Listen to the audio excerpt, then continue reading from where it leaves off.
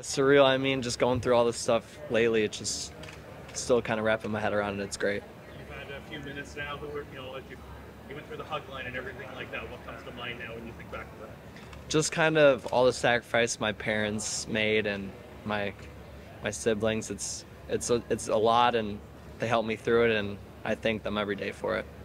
What has the last couple years in Saginaw meant to you? So Saginaw, I've only been there for a year this year, and it's been great. They've welcomed me with open arms, and I feel like I've developed greatly there. How cool is it being selected by the hometown team here in the draft?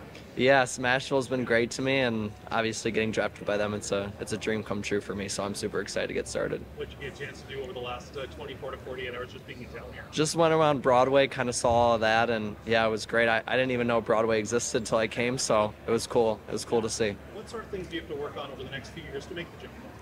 I think strength's obviously probably one of the biggest things. I feel like that's something I have to grow in my game, and I feel like once I get that, I feel like kind of everything will come together. What style of player is Nashville like? A two-way centerman who will do anything and works his ass off and makes plays and will get anything done for the team. It's pretty exciting times in Saginaw right now. Of course, the Memorial Cup hosting next year. You guys want to go through the front door, of course, but what's it going to take as a team to come together like that?